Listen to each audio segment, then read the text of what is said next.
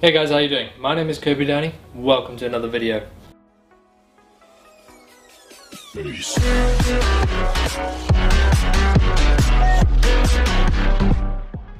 So I've had myself some time to print something more from the Algix 3D material. I printed in the algae filament. So this is a filament based from algae, you know, like the mossy algae. So it's quite organic. It's quite an interesting material to print in. But the file that I decided to print this, what do they call it? The Terminator Rex. I decided I wanted to print something really organic. I've always wanted to make a little T-Rex skull. So I got this file from my mini factory. The links are down below.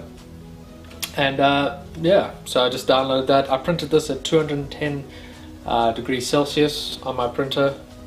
Without a heated bed. I just used the basic settings in the information sheet, and it seemed to come out quite alright. Pretty stringy, to be honest. I printed the support free as well, and half the actual size, because I was limited to the material. Interesting thing about this material is it gives off a very,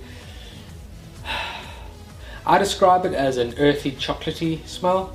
My housemate describes it as waffles. So it gives off a very interesting smell, not overpowering smell that it just takes over everything, but quite an interesting smell. And you know, this is the final result right over here.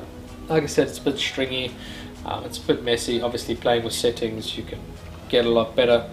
I chose to just do out of the box straight away settings just to see the quality that you get, and allow you guys to use that information and change the settings to whichever one you want.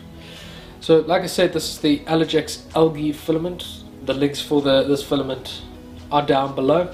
This is the second time I've used one of these, so if you haven't checked out the previous ones, check them out. And we'll see you guys in the next one. Please like, share and subscribe to this video if you like what you see here. Please let me know down in the comments, and we'll see you guys in the next one.